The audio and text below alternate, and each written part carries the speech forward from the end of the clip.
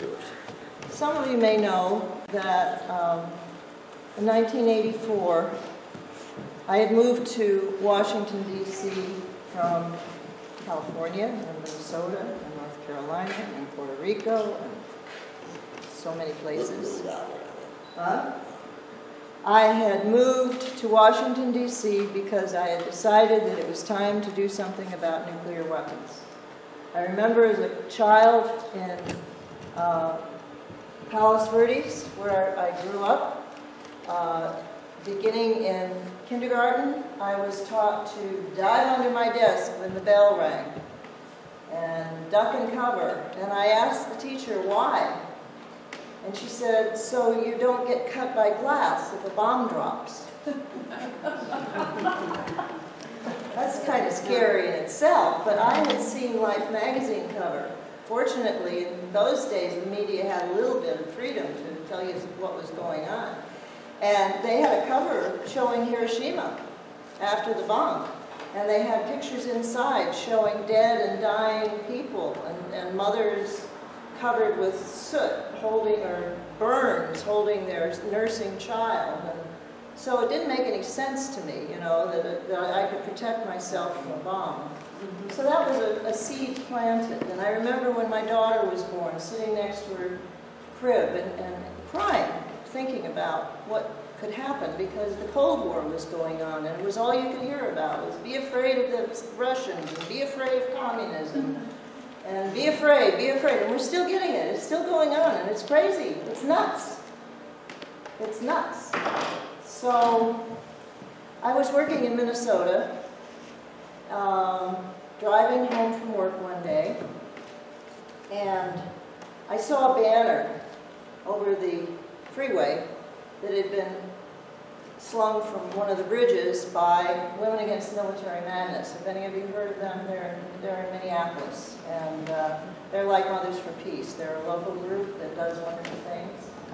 And it was during the nuclear freeze. It was shortly after the gathering of 1 million people in New York City for the nuclear freeze. And I was struck by, yes, this is what I want to be working on. I don't want to be working for this guy over here. I want to do something about this. And then I saw that there was a rally in the stadium where Senator Durenberger was going to speak about nuclear weapons. So I went to the rally, and there were about 80 very dedicated people who were there in a stadium that was big enough for a ball game. And I thought, whoa, this is not the place to be doing much, accomplishing much on this. So I decided it was time to go to Washington, D.C.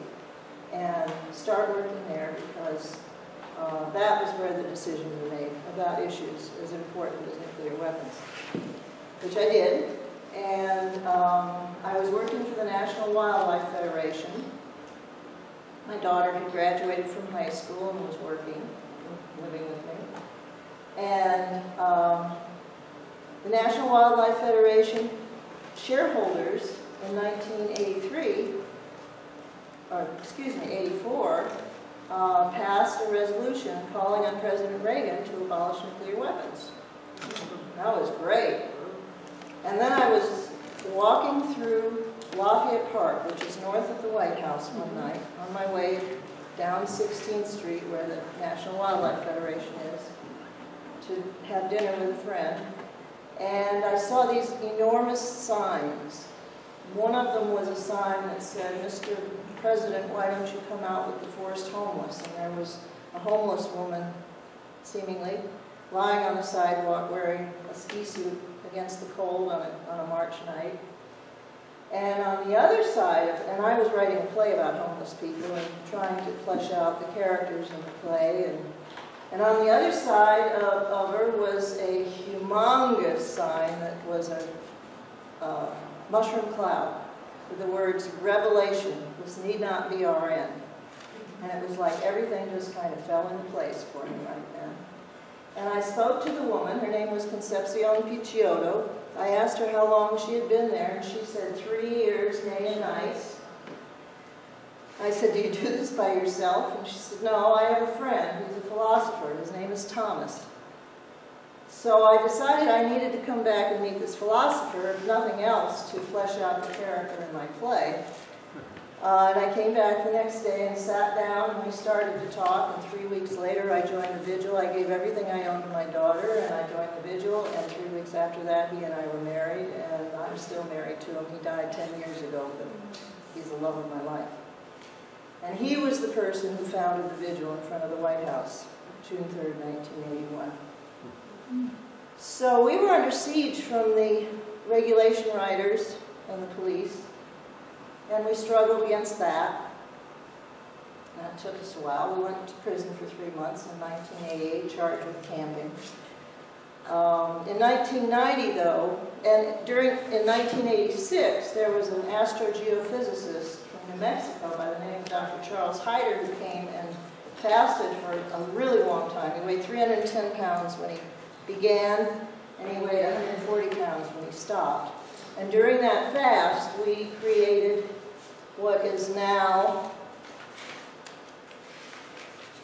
this petition, and circulated it in front of the White House and collected signatures. And every year I would go up on Capitol Hill and visit every single one of the legislators and ask them to introduce a bill.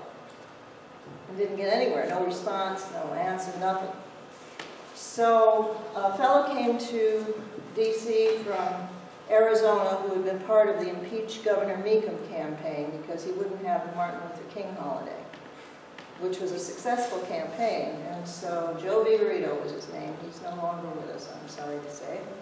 Great fellow. And he said, you know, circulating a petition that doesn't have any clout really is just, other than getting people to think about the idea, it's kind of a waste of time. You need to have a voter initiative, where when you collect a signature, you're working towards getting it to the voters. So that's what we did. We started in 1990, and then the first Gulf War happened, and so we had to cancel that particular campaign because we were beating on drums day and night, 40 days and 40 nights to try to stop the war.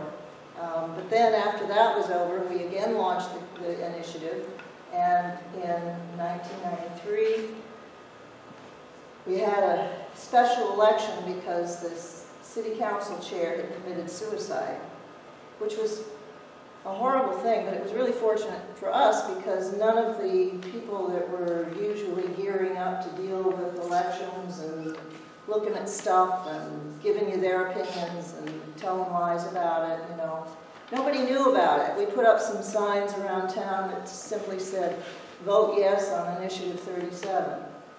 And so people, when they went into the voting booth and came out again, they were saying, how could you vote against it? Because we were asking the mayor to write a letter to the congressperson saying, please introduce a bill. We were asking for a constitutional amendment in the initiative because we wanted something we could negotiate with. To abolish nuclear weapons with everybody else, and to promise the world that we would abolish nuclear weapons if everybody else did, and that we would earmark the money that was saved for human needs.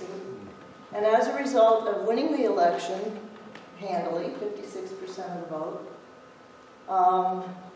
Eleanor Holmes Norton, who was a second-term congresswoman at the time, introduced the bill. She wouldn't do a constitutional amendment. She said it would make her a laughing stock, but she was willing to introduce the bill. She has never promoted it. She has gotten proud of it. At first it was just something she did for the voters. But now she's proud of it, and particularly this year she's proud of it because if you can roll it up there.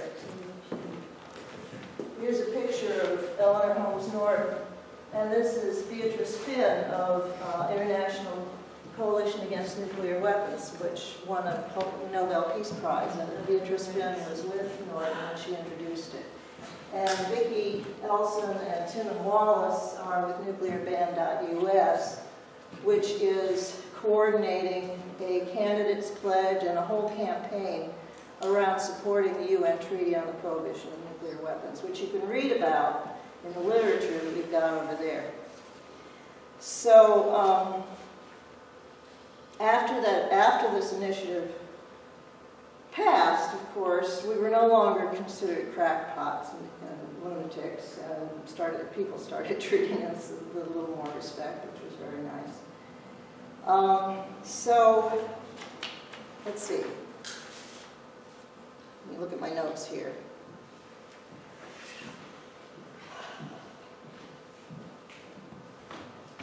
So, what I want to do, actually, is I want to read this bill to you. Because this session, when it was introduced, it was substantially revised from what it had been. It has been changed over the years. For example, when it was first introduced, it was the Nuclear Weapons Abolition and Economic Conversion Act. And then it became obvious, you can't get rid of nuclear weapons unless you get rid of nuclear power plants, because the nuclear power plants are producing weapons-grade uranium and plutonium all the time. And so even if we agree to get rid of the ones we have, and even if we figure out what to do with all those 50,000 plutonium and uranium pits that are stored in Amarillo, Texas, and God only knows where around the world, we have 15,000 weapons that are active weapons at this point, but that makes another 35,000 plutonium pits that could be put into new weapon systems. And in fact, what the Trump administration wants to do is to start producing new plutonium pits at Los Alamos and at the Savannah River site for their new so-called low-yield nuclear weapons, which means they'd be about the size of a Hiroshima bomb. We can't let this happen, particularly when we are actually making movement. I feel some hope, some real hope now that we have this treaty in the UN. And I think that if we make people aware of it and work at it, we can actually succeed. I would really like to see this happen before I die. I'm 72 years old and I'm in good health, and so I think I probably have another couple of decades to go, if I'm lucky. And I pray that I get to see an end to nuclear weapons before I'm gone. Do you hear? So here is the text of this session's bill, which in other ways has been revised as well. But I'll just read it to you. The U.S. government shall provide leadership by signing and ratifying the UN Treaty on the Prohibition of Nuclear Weapons or any other international agreement that provides for the dismantlement and elimination of all nuclear weapons in every country under strict and effective international control, and redirect the resources that are being used for nuclear weapons programs to use in converting all nuclear weapons industries and in retraining employees to shift to a constructive, ecologically beneficial peace economy, which includes strict control of all fissile materials, and in addressing human and infrastructure needs, including development and deployment of sustainable, carbon-free, and nuclear-free energy sources, and healthcare, housing, education, agriculture, and environmental restoration, and actively promote policies to induce all other countries to join in these commitments, and it goes into effect when the President certifies to Congress that all countries possessing nuclear weapons have begun the elimination under a treaty or other device that is approved in number 1. So take the money, the $1.7 trillion that are going to be spent on nuclear weapons development and modernization, and instead use it for the Green New Deal. Why not? It means jobs for everybody. We're not saying shut down Lockheed, or what are the defense industries around you? Any?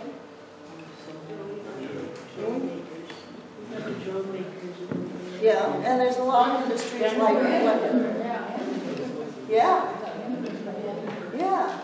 So if people who are working at jobs that they're kind of ashamed of are suddenly being paid to get retrained to do jobs that they're proud of, you think this isn't going to be good for people, and you think that it's not going to be profitable for the companies? Why do they have to continue doing the same old nasty stuff? It doesn't make any sense. And for these guys in the back row here, you ought to be in the front row, because you're the future. And we gotta help you. We gotta help you make this world a safer place. Oh, okay. All right. You're visiting from Japan. How wonderful. Can we answer questions? Yes. Can we answer questions? Can you say it loud enough so you can hear? Two things. Are there other, 22 other countries or whatever that you're working on to try to get to sign the treaty? You know, you said it takes 50 countries? It takes 50 countries for the treaty to go into effect. Right. In fact, 50 countries to Are there ratify. other countries right now that people are working on to try to... Well, the people in their own countries are working on it. The Japanese have collected over 9 million signatures on the Hibakusha appeal. And in fact, we're bringing our 8,000 plus signatures to present to the Hibakusha in Hiroshima to add to the signatures that they already have. So is it international signatures? Yes. Oh. From all over So the many world. things you can do. They came to Ojai. Ojai is International City of Peace, which we work, and we got it, and you folks can. And also, they came, Tim and Vicky, they came to Ojai, and Ojai we worked, and Dr. Bob Dodge, and people in the city worked and made the city nuclear-free city. You can do that here with your city council and everybody say we want nuclear-free city. And the meaning of it would be that they would pressure Diablo, that to close faster, and no nuke, and no dealing, because they had to give them, maybe you can. I'll go over that here. Okay. So one of the things that is going on is that the U.S. Conference of Mayors on July 1st, for years now, they've been passing a resolution at their annual meeting calling for abolition of nuclear weapons. This year, they're calling on all presidential candidates to make known their positions on nuclear weapons and to pledge U.S. global leadership in preventing nuclear war, returning to diplomacy, and negotiating the elimination of nuclear weapons. And it refers specifically to the UN Treaty on the prohibition of nuclear weapons. But they are also asking all of the U.S. cities to join Mayors for Peace, which is an international organization that was started by the mayors of Hiroshima and Nagasaki. I'm working on my hometown mayor right now. I've written to him twice and gotten no response, and I'm going to go knock on his door next.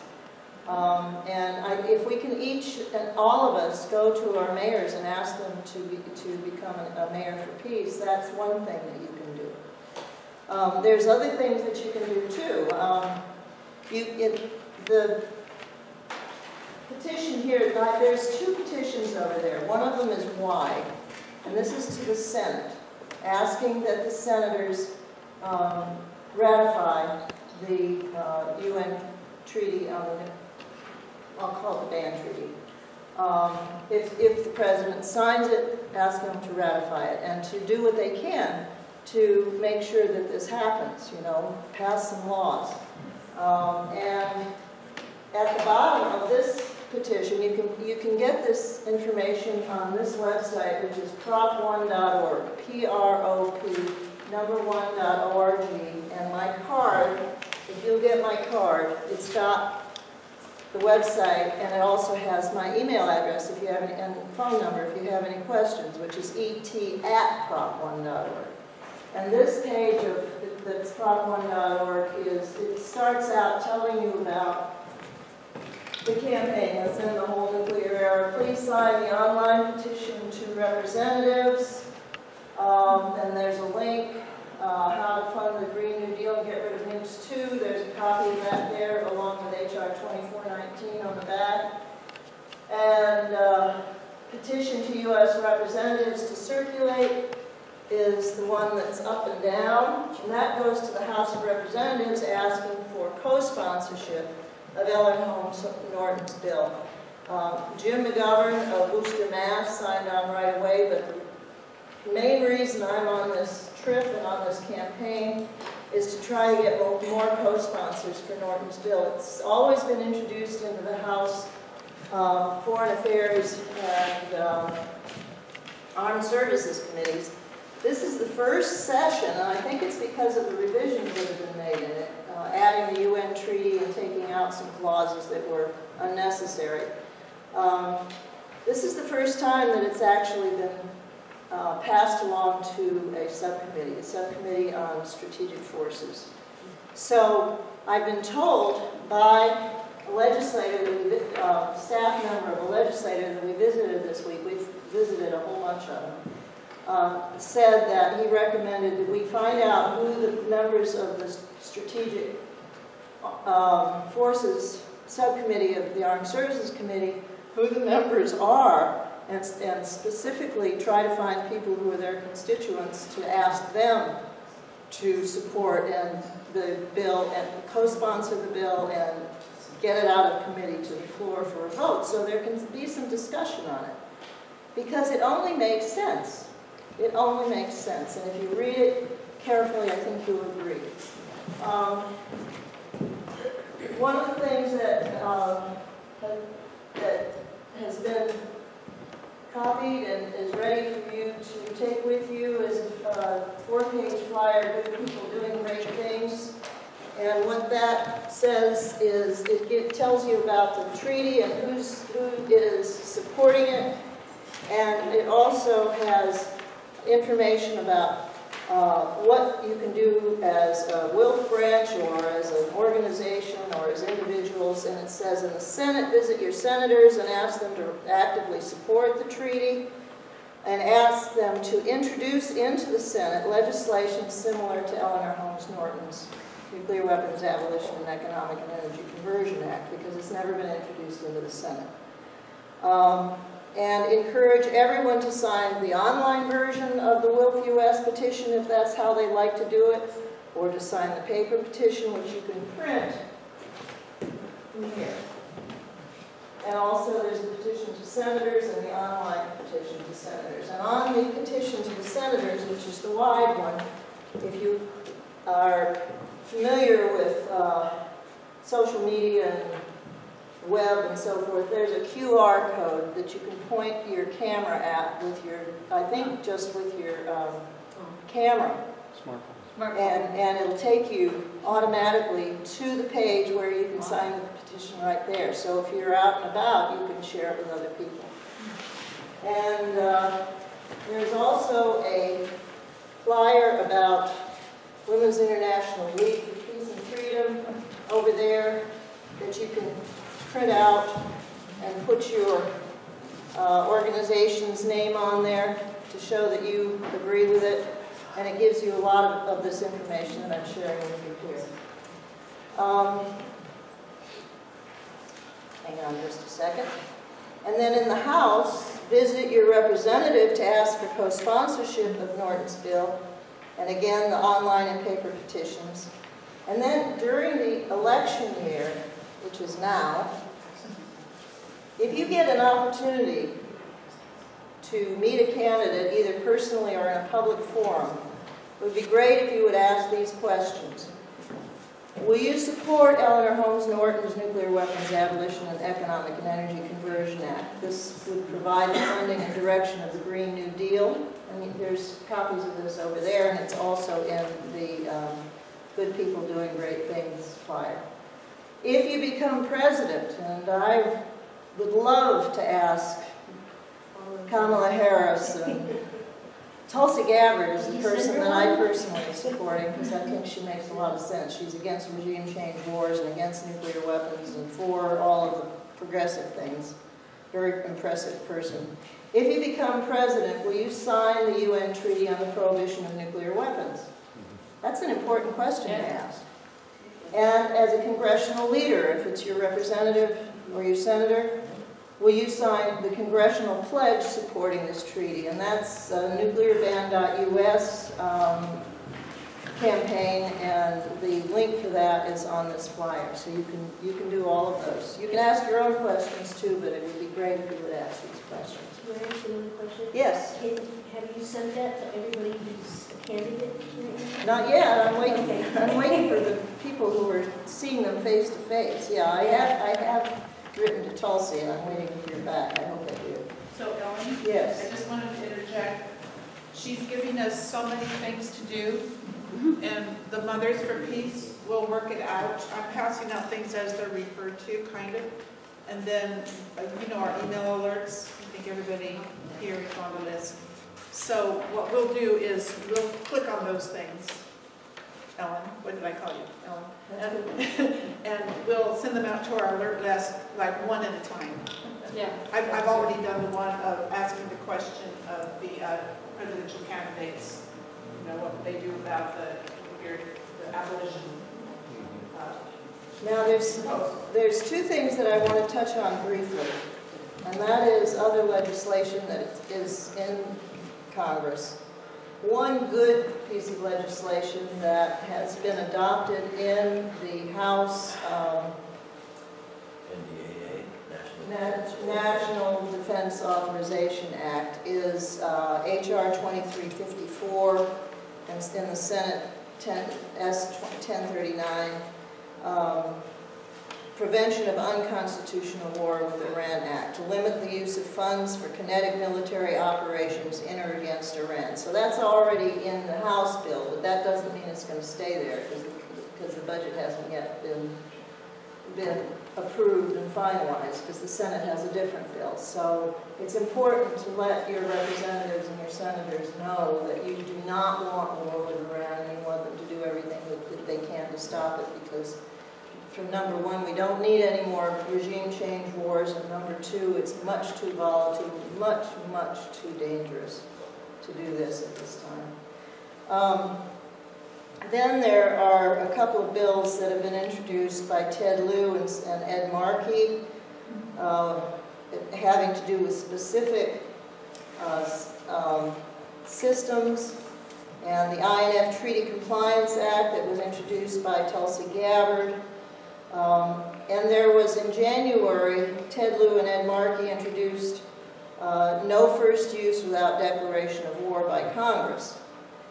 And then after that, Senator Warren and Representative Adam Smith introduced, it is the policy of the United States to not use nuclear weapons first. So they took out the without the consent of Congress and said it's just our policy not.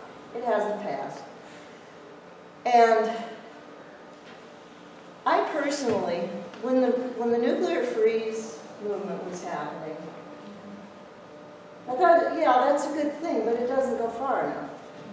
And that's why I sat down in front of the White House to work for global nuclear weapons abolition and not just a freeze.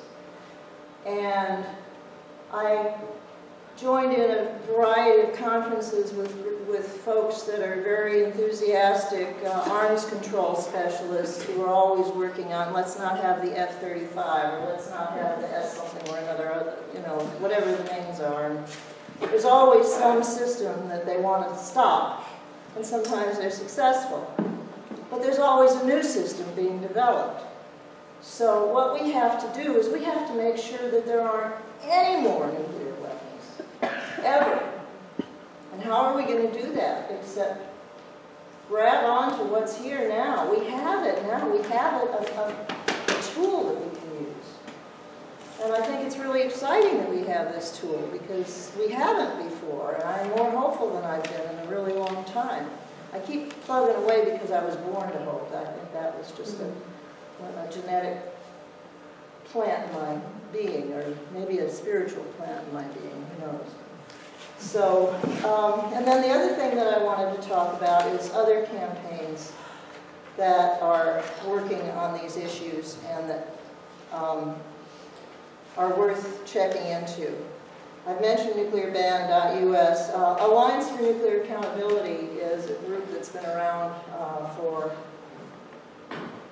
35, maybe 35 years. And it's, every spring they have DC days. where people can come and join with these wonderful folks who live on the edge of nuclear weapons facilities, who have been researching what's going on and lobbying on what's going on and actually making some progress in doing so and educating people in these spring meetings.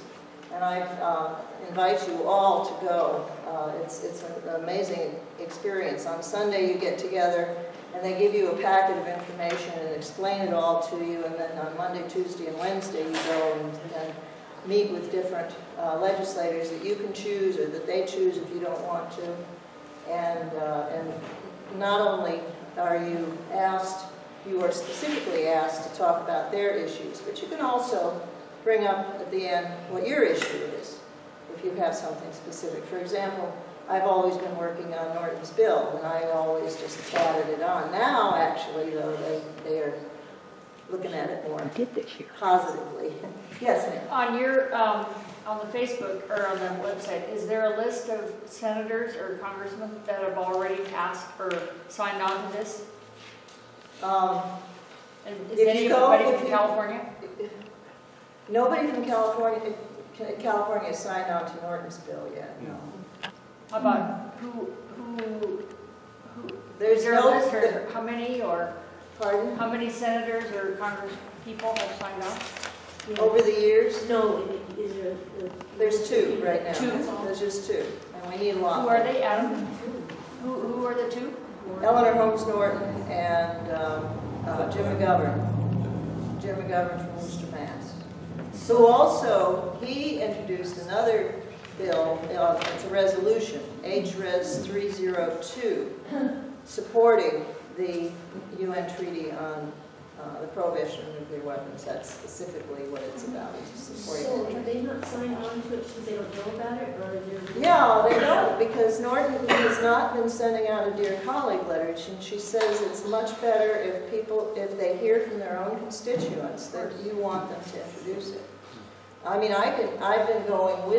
we've been going with constituents, and as long as there's a constituent there that's supporting it, then they'll pay attention. If we go on our own, they're not going to listen. So, Have you identified any of the current Democratic candidates that would be sympathetic with this? Well, I'm hoping that Tulsi Gabbard will be, and I've written to her, but I need to follow up. She's not going to win. And how about Harris or... Well, I beg to differ. Yeah. That'd be great. If people got to know her. Tulsi, she's the Hawaiian, right? Right. Yeah. You know, we only can put $1 and sign up. That helps her have enough numbers so that the discussion at Right, least... so she can be on the Yeah. debates. There is no discussion. Only her talks about military and nuclear. None others.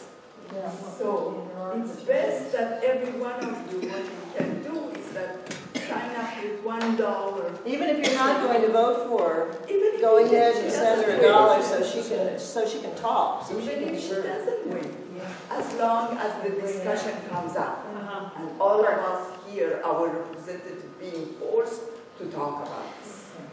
Yes. Thank you. We Yes. should ask the candidates, all of them, to talk about it.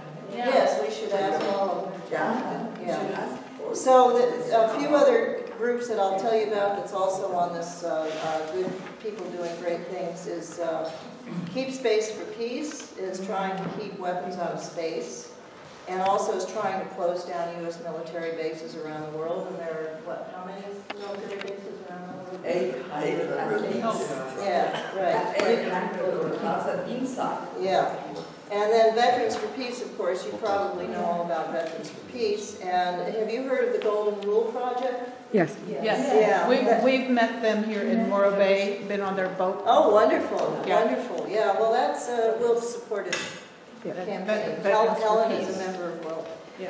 And then there's Back from the Brink, and I'd like to talk a little bit about this one because WILPF US is a big organization. Unlike you, where you can make decisions relatively quickly, WILPF US, you've got to go through a bunch of rigmarole. And some of the people were not in favor of the Back from the Brink program, so we haven't had an official endorsement. But I want to go over what I just recently received from them that I think is very interesting. This campaign, organized in the U.S. by Physicians for Social Responsibility, calls on the U.S. to lead a global effort to prevent nuclear war by 1, renouncing the option of using nuclear weapons first, 2, ending the sole unchecked authority of any U.S. president to launch a nuclear attack. That's a good idea. 3, taking U.S. nuclear weapons off hair trigger alert. That's an even better idea. Well, no, as good. 4, canceling the plan to replace its entire nuclear arsenal with enhanced weapons. So get rid of the $1.7 trillion bad idea. And 5, actively pursuing a verifiable agreement among nuclear-armed states to eliminate their nuclear arsenals. It doesn't specifically refer to the UN treaty, but that's what it would be, it could be. And it goes on to say, on July 6, 2019, CNN published an opinion by Ira Helfand of International Physicians for the Prevention of Nuclear War, who were the people who brought the issue of the humanitarian consequences of a nuclear war, which directly led to the UN Treaty on the Prohibition of Nuclear Weapons after a series of 3 meetings where these experts were saying what would happen if, say, Pakistan and India decided to shoot bombs at each other. A campaign to focus national attention on nuclear weapons abolition has begun to take shape around the Back from the Brink platform, a Green New Deal for the nuclear threat, supported by more than 200 professional associations, faith communities, peace and environmental groups. It has been endorsed unanimously by the U.S. Conference of Mayors and by the municipalities of Baltimore, Los Angeles, and D.C., as well as being approved overwhelmingly by the California and Oregon legislatures and the New Jersey General Assembly. And then the last thing I wanted to offer is that you educate yourselves and others via social media. And since 1999, I have been doing something called Nuke News, N-U-C-N-E-W-S. There's also an N-U-K-E, but I'm N-U-C. On Yahoo originally, and now on Yahoo and Facebook. And the Facebook, when I'm not traveling like I am right now, every day people are sending me information, or I'm finding it because I'm reading all sorts of stuff, and then I post it onto the Facebook page. So it's a good way for you to keep up with what's going on around the world with respect to nuclear issues.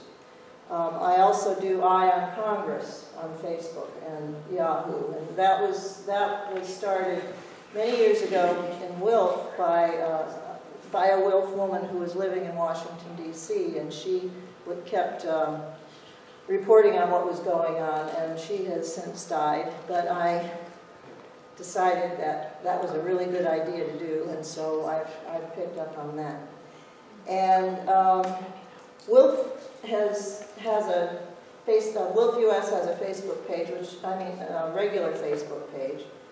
But we also have started something called WILPF Smart. The regular Facebook page, I and a few other people are able to post to, and you can reply in the comments, and send messages. But WILPF Smart, W-I-L-P-F S-M-A-R-T, if you join it, then you can post about stuff yourself. And it doesn't have to be nuclear, it can be anything that has to do with any of the issues that Women's International League for Peace and Freedom is involved with, which include corporations versus democracy and earth democracy, cleaning up the environment, human rights. The number, you can see the list of issue committees on the homepage of WILPF US, which is wilpfus.org. So, one last thing. I have brought pieces of stationery here, and here is a box of letters that I've collected so far from people on the tour to the Japanese atomic bomb survivors for us to take with us. And so if you would like to write a letter to them, please take a piece of stationery. We've got lots of pens. Write a letter to those people so we can take it with us. So thank you so much for having me.